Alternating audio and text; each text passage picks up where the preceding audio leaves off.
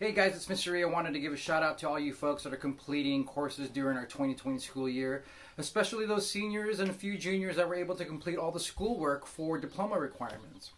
For many of you who completed this task during distancing, I know it was a difficult task. You were going into classrooms, you were laughing with your class, as well as completing work with them.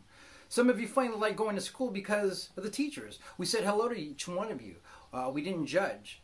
We didn't favor one over the other. We helped you when you asked, and we talked to you like the young adults that you are.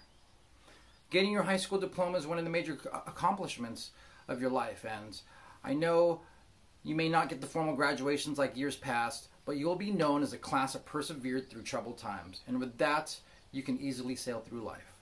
With that in mind, I'd like to say, for those who still need credits, keep navigating those troubled waters, and for the graduates, congratulations to the class of 2020.